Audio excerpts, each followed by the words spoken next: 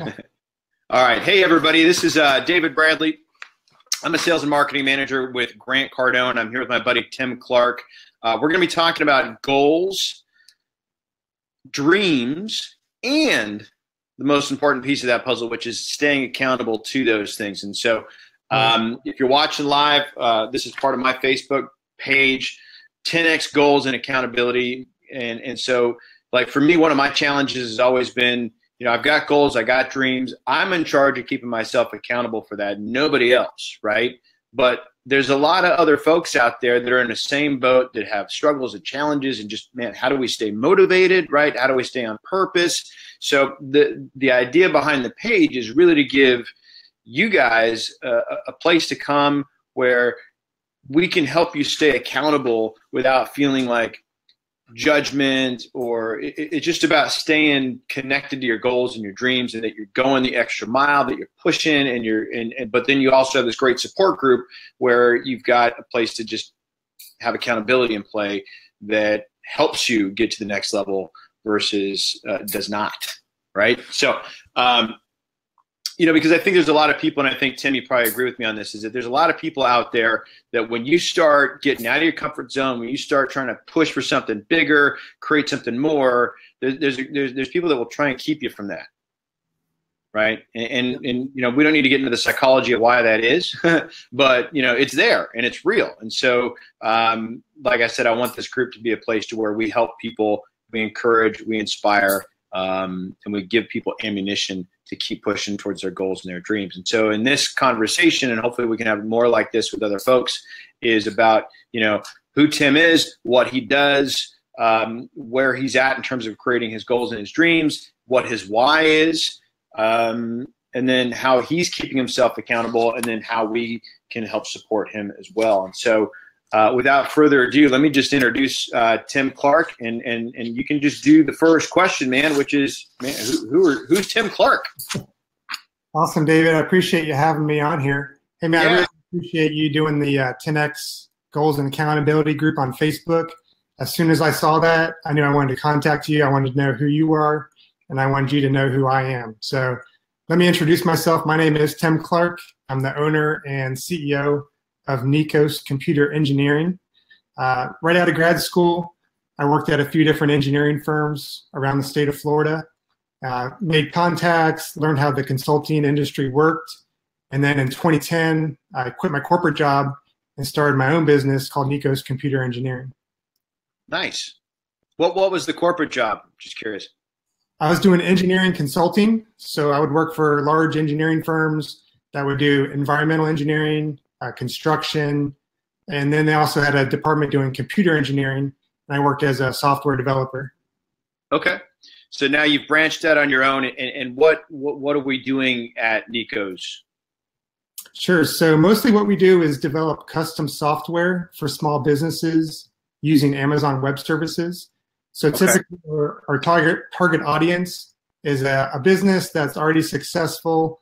They have a niche business, and they're looking for software to support their operations. But because they're a niche business, there's no software available to solve that problem. So we'll come in, understand their business, understand their sales process, their business profit process, and then build software just for that business. Okay. So for the kids watching at home, and myself included,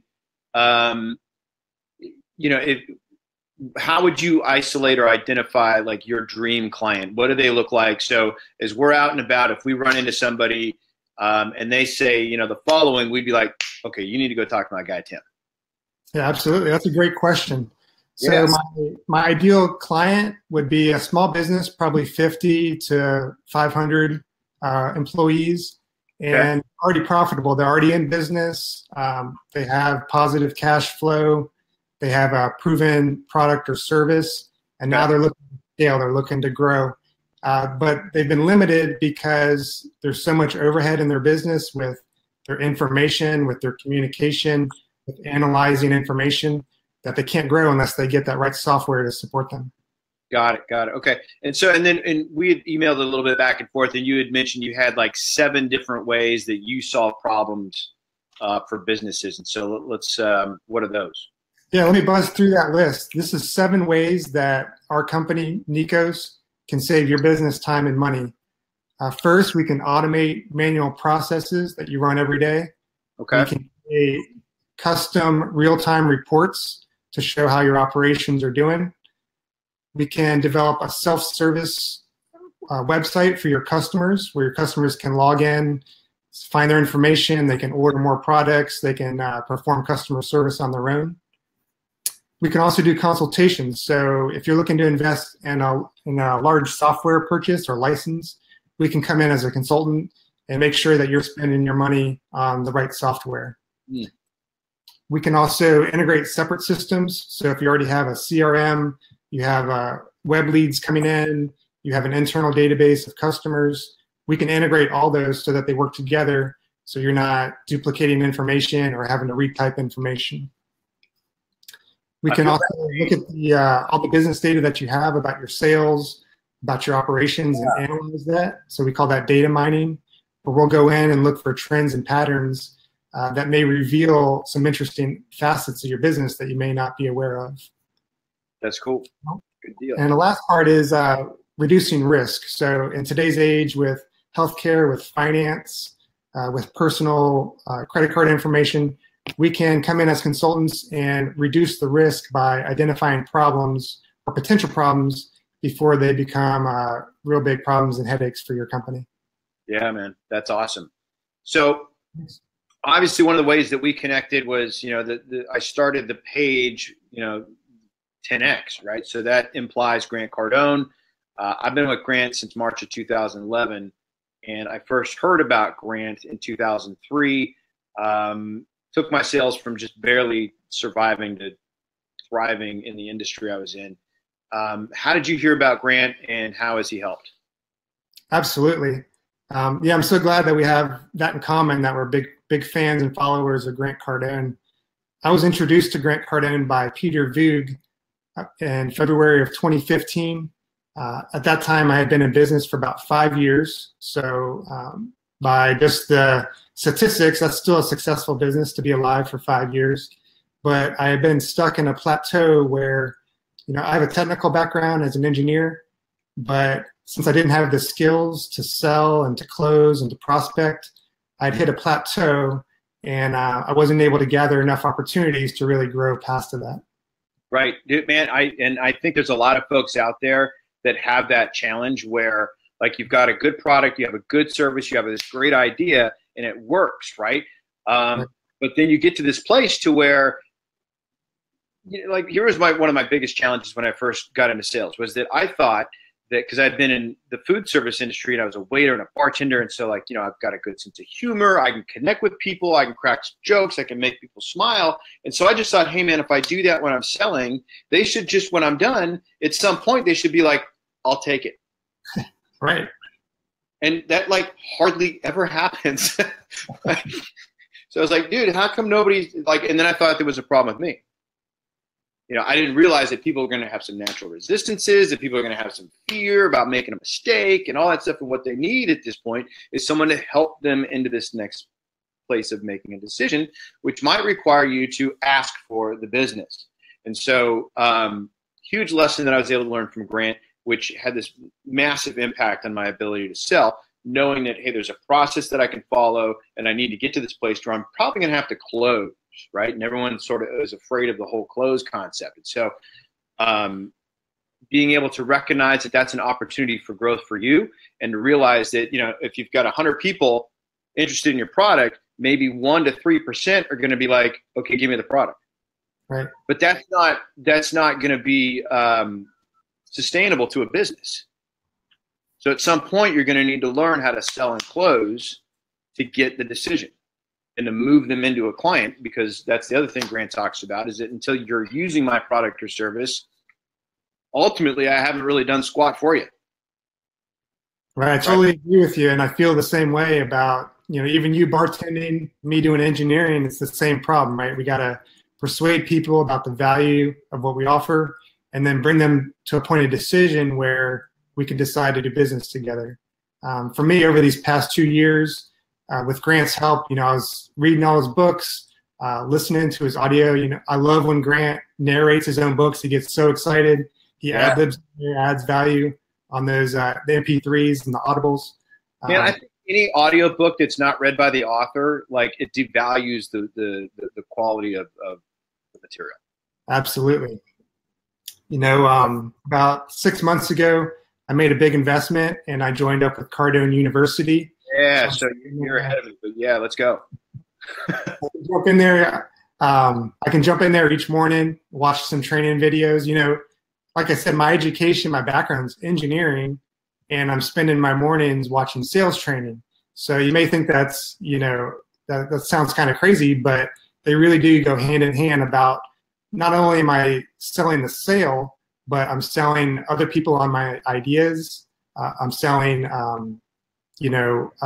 other vendors on how they can help me, how we can do business together, doing business partnerships and so on. So I also went to the 10X Growth Con last year in Miami, and that was absolutely amazing.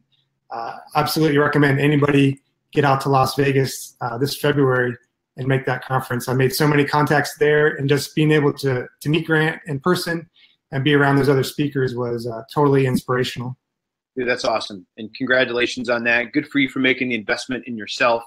If you're in somebody who, or, if you could talk to the people that are in a field that may not consider themselves in sales, right?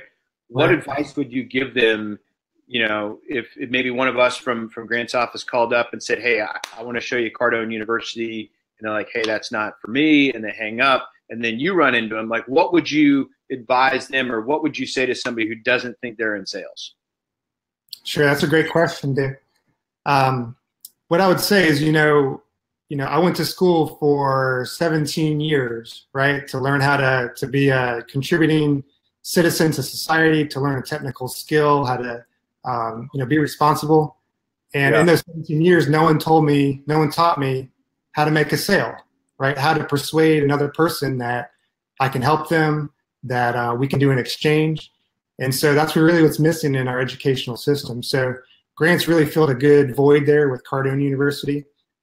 It definitely is an investment, right? So you got to do that exchange with him as well, right? You got to give over some of your money. But the value you're going to get is absolutely amazing. It's going to teach you about the philosophy of sales, how that works, how to do a greeting, how to show value, how to handle objections, all those things. And not only will that serve you in your professional life, but I find it works with my wife, it works with my kids, it works when I'm out in the marketplace buying things, how to negotiate. All around your whole life is going to be absolutely benefited from that investment. That's fantastic, man. So the purpose of the page and the group is obviously to support people with their goals and their dreams, and help everyone keep each other and themselves accountable to those things. So what are some of your big, fat, juicy dreams and goals, and where are you at in that path? Hey, man, I appreciate you asking me that and even keeping me accountable during our video here. I definitely follow Grant's recommendation every morning, every evening, writing down those big goals. So I did that this morning. I'll share a few of them with you if that's all right. Yeah, man. Before you do that, though, let me just ask you, would you consider yourself in the habit of writing your goals and dreams down every day and at night? And then how long did it take you to establish that? Sure. It's a work in progress, I'll admit, but I've been working at it for about a year. And I use my 10X planner. It's got a spot right there for my morning goals. I write down 6 or 7 of them. Some days, just to be honest, I get a little stumped. So I look back, what was I thinking about yesterday? What was important to me yesterday? Just to jump those juices flowing and that inspiration. So, but, they change over time as well. The goals I was writing a year ago are different than what I'm writing today. Heck yeah. And that's really important. So for those, for the kids watching at home, hear what Tim just said is that, some days you're writing it down and you get stumped. Like, it's early in the morning, right? Your brain is not fully woken up yet, right? I'm 44 and I exercise hard. So I don't walk down my stairs. I limp down my stairs until my body has warmed up a little bit. The blood has flown. I've gone to the bathroom, right? So that's flowed. and then I haven't even had a cup of coffee yet, and I'm trying to like dream big. Right. Right. So it totally makes sense that you're going to want to maybe look back at yesterday or the day before and just snag, it's like a prompt, right? I mean, hell, the President of the United States uses a teleprompter. Why wouldn't I prompt myself every morning with my goals and my dreams? So I just think, so for those of you watching at home, if that is you, the good news is there's two guys right here validating that that's okay. Yeah, absolutely. Yeah. So what are they? Give me some juicy ones. What do we got? Good thing.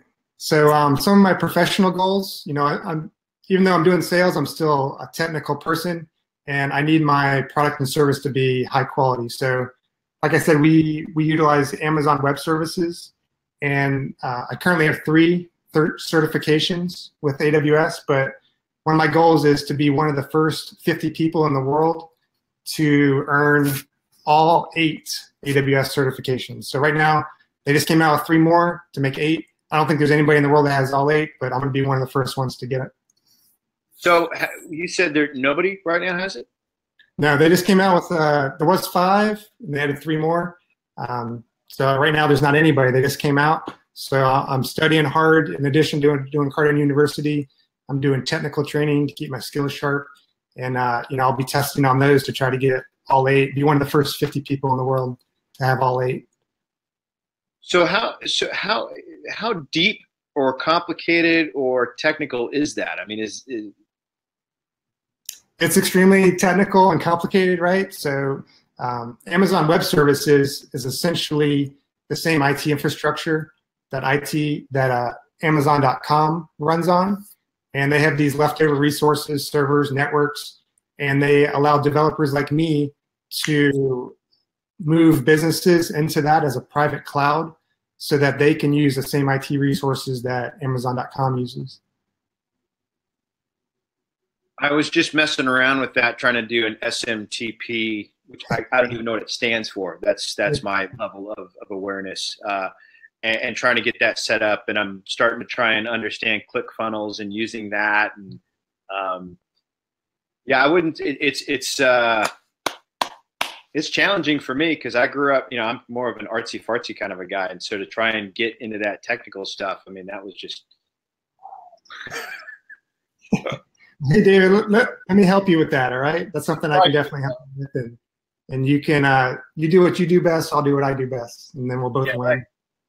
Yeah, it's. I always like to learn that kind of stuff, though. Like in the middle of it, like it frustrates the crap out of me. But once I have this understanding of it, I feel better about it. So, what are some of your? So that's an awesome goal, man. To be like one of the first people in the world to have all 8 of those things. I mean, that's. What else you got? Yeah, so from a business perspective, obviously we want to increase revenue. So I have a goal that I'm producing $2 million a year in revenue. So like you asked me, how far along am I? So I'm about, 20–30% of the way there. So I still have some room to grow, and I hope to achieve that in the next few years. Awesome. And one of the things, just to throw a small Cardone U plug in here, and anytime I'm talking to somebody that uses that program and sort of where you are and where you want to be, and those are 2 very, very important pieces of that puzzle. A great question to ask yourself when you log into Cardone U is, what do I not know about getting there? Yeah. Right. And then you can, and that just in itself stimulates, like, what should I be watching today about plugging that gap or closing the gap between what I've identified as my existing potential versus my current level of reality. So that's cool. Do you have any like familial or personal goals about, so, you've reached this new level of education, your business is blowing up, you're making more money, but then, because really what's the purpose? Like, what are we doing with the money? Sure. That's a great question. I appreciate you asking me that. Yeah. Obviously, I want to be a great husband, a great father to my 3 kids. I want to be in the best physical shape of my life. And then I want to give back as well, right? That's a big reason why I want to be successful, is to be able to help other people. I have a goal along with my church to build a school in Rotan, Honduras, to provide a Christian education for all the local children there. So that's kind of, my way of giving back as well as I reach this level of success. So like that has to be like, I don't know, like when I think about like where like I spend my goals and my dreams and where I want my success to go to. Yeah. Like if you're, there's Wayne Dyer said, anytime you're out of purpose or you don't know what your purpose is, you can always default to a man's true purpose will always be found in the service of others. I love it. Yeah. Yeah. And so that's been something I've carried with me for years. And so when Grant, if you've read the Millionaire booklet, like in the preface there where he talks about going to being at a fundraiser for a church, like his reason for writing that book was being at a fundraiser for the church. They're out of money. And then they were almost at their goal. And then one dude stands up and is able to like close that gap or fill in what they didn't have left. And everybody that was in that meeting was like, or the fundraiser was like, I want to be that guy. And so the more you think about it, it's like, man, Bill Gates, I mean, how many billions of dollars has that dude given to charity, right? But he couldn't have done that unless he was a killer. So it's like when people talk about money being the root of all evil and that all rich people are bad or, to me, that doesn't make any sense because look at all, like if the more you have, the more you can give. Absolutely. Yeah. So as far as, you staying, like you keeping yourself, Tim, accountable for moving towards these things. So one thing, you've got the habit of writing them down every single day. What else are you doing to just stay on top of that? Sure. So, I believe that accountability goes hand in hand with integrity. And to me, integrity means that you do what you say you're going to do, right? So first, I need to have integrity with myself, right? So these are the goals that I've written down I'm committed to. As a practical step, what I do on the side of that planner is after I've written down 6 or 7 big goals, I list out 1 through 10, and I write down the names of 10 people who can help me achieve those 6 or 7 goals. And I make every effort to contact those 10 people that day and move me one step closer to achieving those goals. That's fantastic, man. Yeah, it's very effective. Even if it's just a quick hello, a follow-up call, I know that, my goals are so big, I can't achieve them by myself. It's gonna take a team of people. And so in relationship with those people, to go meet new people, introduce myself to new people. That's what it's going to take to stay accountable to those goals. How did you come up with that? How did I come up with that? I think it's just a culmination and an extension of what Grant's already expressed is that there's people out there that have what you need to achieve your goals. They exist out there. They already have what you need. They have the money, they have the connections, they have the ideas.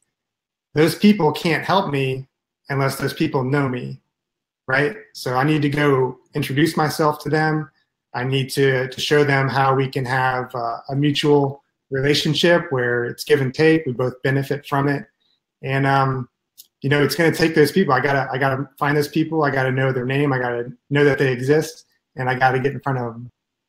Obscurity. Every business, it's your biggest problem. Absolutely. Right? Yeah. It's one of those things where like it doesn't matter what group of people or environment you drop me in, you can use that as a conversation. Your problem will always, your biggest problem in business, sales, or anything, right, is going to be obscurity. So even in building that church in Honduras for the school, that your biggest problem is going to be obscurity. Absolutely. Yeah, that was the problem with my business all along. Even being a successful business, keeping my doors open for 5 years, obscurity was still my biggest problem. Yeah, absolutely. So in the email you sent me, I got this, this really cool, colorful graphic that, I saw it. And I really wanted to like dig into it and dive into it. And I thought, well, that would sort of take away from this whole live conversation thing. So I just sort of averted my eyes, but I recognized a word in Japanese. So tell us all about that. And I don't know if we can do a screen share or not, but just right here. I can show everybody, so we know what we're talking about. So you would ask me, why do I do what I do, right? So that's right. The important part is the why. I recently discovered this Japanese concept called ikigai, which means you're a reason for being. And I'm going to hold it up here, and we'll be able to post this as well. But what it looks like is a Venn diagram of 4 different circles here. Right. And, they're overlapping a little bit in each direction. So there's 4 different circles, and this is what they represent. The first one is what I love to do. The next one is what the world needs. Third one is what I get paid for. And the fourth one's what I'm good at. Right? So these are all important, right? You want to be operating in each of these circles, but what this illustration does is right in the middle is a sweet spot called the ikigai. And what that is that's where you want to be operating, right? You're doing what you love. It's something that the world needs. They're willing to pay you for it, and you're really, really good at it, right? So if you can operate right in that sweet spot, it's a win for everybody, and that's where you're going to find your purpose. That's brilliant. Absolutely brilliant. All of it. Even just in and of itself, I've got it, but it's in black and white. But like even that in and of itself helps people with accountability, because accountability is not just about get it done. It's about why am I doing what I'm doing, and how close to this am I? And I would assume that, and you're probably doing this already, but what I can do with this moving forward is anytime I feel like I'm out, right, I can come back in here and be like, all right, what's the mission? Just reconnect, right? Like anytime, Grant talks a lot about when you have a setback or you have a failure or you have a challenge, or you get to this place where like, okay, I'm done making phone calls today. I don't want to call any more people. If I talk to one more person, or whatever it may be, like you always just go back to your goals and your dreams, just to like reaffirm purpose. So like this in itself is like this really nice little checklist on, okay, where am I at? What am I doing? How do I get to this next level? Like, how do I level up? Am I out of, how do you say it? Ikagi? No, Ikagai? Ikigai? Ikigai. Ikigai. Ikigai. We should practice that. Ikigai. Ikigai. Right? So if we say ikigai to each other, then, that's a reminder, hey, are you living in the sweet spot there? Are you a little distracted? Are you off base? Right. Are you in the sweet spot? That's your reason for being. Ikigai. I love that, man. Thank you so much for sharing. You well as well. Yeah, I hope the kids at home are getting something out of that as well. And so, hey, if people want to like talk to you about maybe hiring you or getting your services, how do we do that? Sure. You can find me on Facebook, Nikos Computer Engineering. That's spelled Nikos. Or you can visit our website at nikosce.com. Either way, either fill out our form, shoot me an email, send me a phone call or a text. We do offer a free consultation, so I'll be glad to talk to you, see how we can help you. Really what we're trying to do is save you time, reduce your costs, increase your revenue, and let you seize opportunities. So using software, computer technology, we want to do all those things for your business so that you can focus on what you're best at. Love it. What's Nikos? Does it stand for something? Is that somebody's name? Is it where's that from? Hey, yeah, I really appreciate you asking me that. So Nikos is a Greek word similar to Nike, the Nike swoosh. And what it means is victory of the people.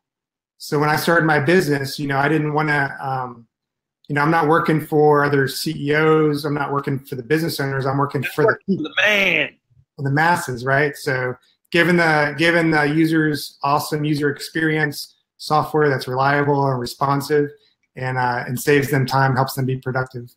I love that. That's fantastic. So we can hit you up on Facebook. We can. What's your phone number?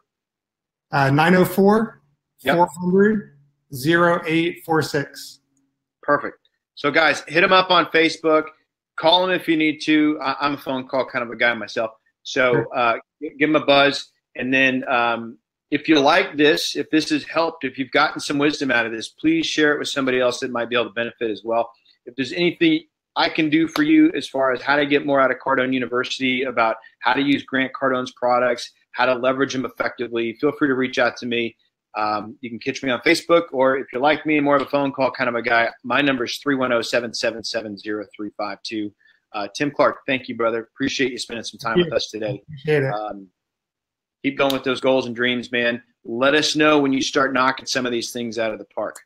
Absolutely. I'll see you on the 10X group page. That's right. Awesome. Thanks, everybody. Appreciate you guys watching. Thank you. Have a great day. Thank you, man.